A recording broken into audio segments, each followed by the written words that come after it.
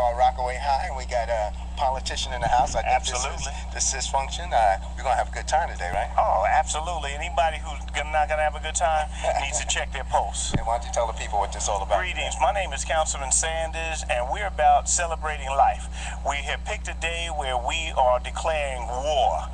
We have that 60s, 70s, 80s legendary group, War, and they are going to turn this place out. They're going to turn it out.